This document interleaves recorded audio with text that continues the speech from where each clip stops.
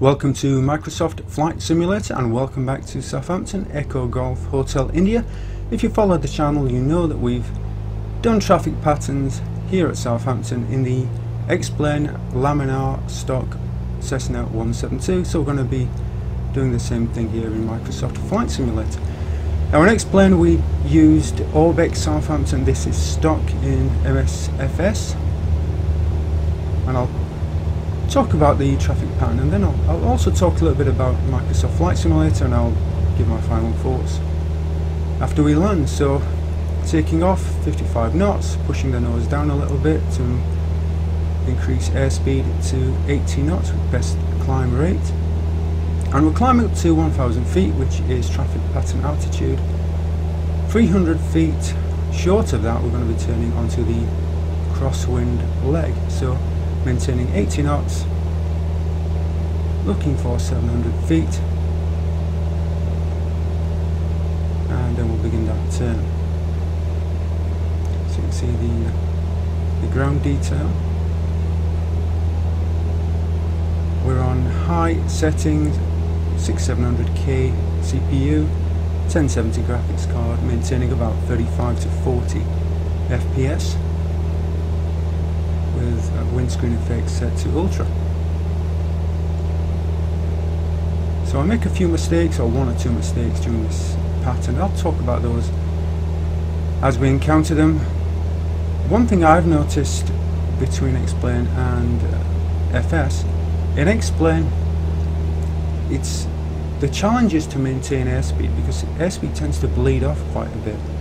In this it's the other way around. You're trying to keep airspeed under control. It tends to run away from you a little, or it can run away from you a little bit. On final you'll see that I'm a little bit faster than I want to be, whereas with Explain it's the other way around. I'm generally slower than I want to be. That's the challenge. So here we are turning onto crosswind. I've reduced the rate of climb. Still want to climb up to 1,000 feet, but I don't want to climb quite as fast.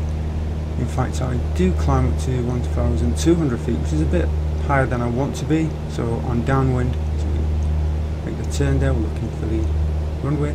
I've got the kind of notable places indications turned on, so that it will point out cities, towns, airports. I might turn that off in due course, but for now it's still working. Okay, so yeah, airspeed tends to kind of bleed off a bit more in Explain 11 than Flight Simulator. It's more of a challenge to keep airspeed down in Flight Sim, whereas in Explain it's a challenge to keep airspeed up. Okay, so now we're just a little bit too high, 1,200. So now we're going to turn onto, we're going to turn any second now. Still looking for the airport, still looking at our position relative to it.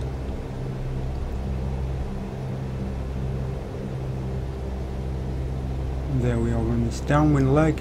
So at this point we'd be doing the gump check. Fuel is fine, fuel selector is set to both. Undercarriage, fixed undercarriage. Mixture is full rich, and we have a fixed propeller, so that's not an issue. So we're looking, our next check really is to be a beam the numbers, at which point we will extend first stage of flaps and we'll start our descent. I'll be looking at a 500 feet per minute rate of descent. Now we're looking for 1 to 1.5 miles from the runway. We can use the wing spar as a guide, you see there. Okay, now bringing in that first stage of flaps, adjusting pitch and power, and we're now looking at a 45-degree angle between ourselves and the end, or the threshold of the runway. I actually turn a little bit too late onto base, and as a consequence, this is my big mistake, turn a little bit too late onto base, and as a consequence I get a bit too low and I have to make a shallower approach. So I probably should turn about now. Should have already turned, so I'm a bit late on that turn. Now I begin the turn. You'll see I'm getting a bit too low, so I add power, shallow the turn. So we're turning on a base leg. We're looking for heading bug at 9 o'clock. So we pass close to Southampton. Looking for the runway. Would have been easier to spot it, would have been a little bit closer. We're coming up to the final leg. Now on the final leg, what I'm going to do, once we are assured of landing, I'll extend the last stage of flaps. Actually, just prior to turning onto base, I extended second stage of flaps. So final stage of flaps will come when we are assured of landing. You can see airspeed's a little bit higher than I want. Maybe 60, 65, okay, but once we do turn on to final, I'd like that to decay. Really you're looking at VSO 1.4 at the moment as the absolute minimum, with 1.3 for the final approach. They both come out at roughly 45 knots. So you can see I'm a little bit low here, just adding a bit of power to straighten that out a little bit, and that's a consequence of turning onto base leg a little bit too late. Now I'm going to talk about landing as we go through it, but if you look at videos and documentation and notes and feedback on landings, pilots will say you chop the power, flare the aircraft, hold the nose up, and you'll touch down. I could never do that in X-Plane 11. That what I would do is I would keep a little bit of power on, flare, and modulate power to land.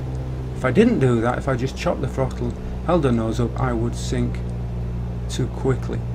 So as we come to the numbers, which are the aim points, see, I'll pull back on power, just chop the throttle down to 0, flare, hold the nose up, hold the nose up, hold the nose up, and touch down. Not exactly straight, but it's not the worst landing. So that feels a lot more realistic than X-Plane 11. That actually feels more natural.